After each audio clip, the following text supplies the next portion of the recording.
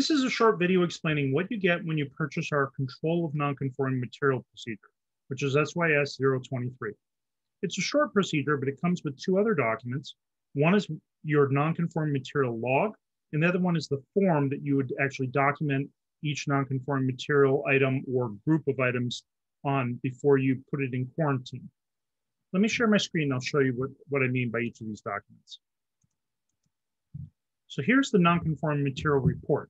Every time you have nonconforming material, you would go into the log, you would record the next sequential number, you would put that log number on the top of this. So if I were going to do that right now, I would put in 21 for the year, and then the next sequential number, because we're starting a new quality system, it'd be number 1.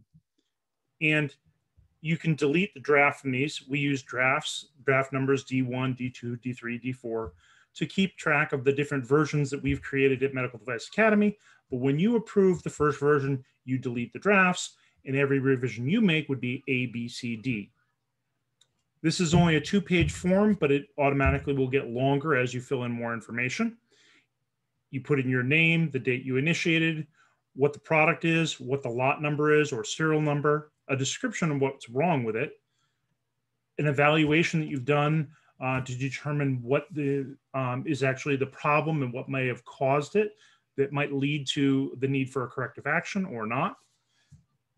How you're going to contain the nonconforming material product and what the disposition will be. Either it'll be scrap it, return it to a vendor, use as is, or rework it. And if there's a rework of it, you're going to also have to approve a procedure identifying what the rework is and what controls you're going to put in place for reinspection and the like. We also have approval of the nonconforming material report. Different approvals and signatures might be required for different types of dispositions. There's a risk assessment if you're doing use as is or rework. And then if there's a CAPA, you can cross-reference to the CAPA as well. And then on the last page, there's a closure of this nonconforming material record before you file it away. Let me share the next document here. That's our actual log sheet.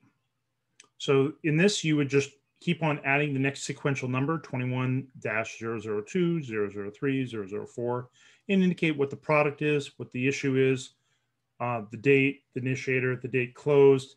And this log allows you to keep metrics for control of nonconforming materials and could also be used to help you evaluate suppliers, because all your nonconforming product from suppliers would be put on this log as well.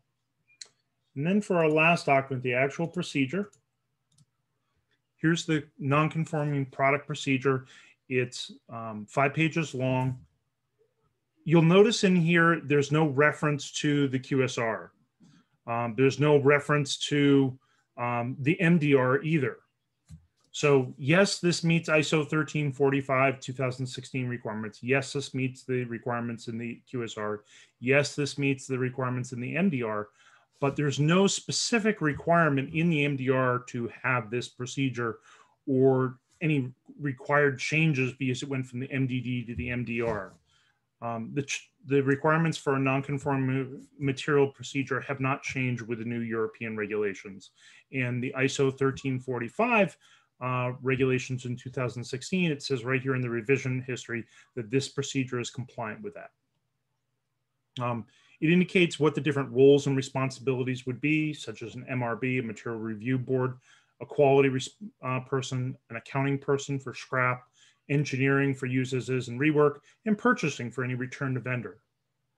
And then we have how you conduct the procedure step by step, then rework management specifically, monitoring and measuring of nonconforming material, training and retraining on this procedure, risk management, because we apply a risk-based approach to all our procedures. And then at the very end, we have records. So you'd have your record of nonconforming material and your log sheet. And one other thing that you should do is you should, if you're implementing an electronic quality system, you should indicate the location where the electronic records are going to be located. Or if you're using a paper-based system, indicate what the paper-based location is going to be for storage of the records.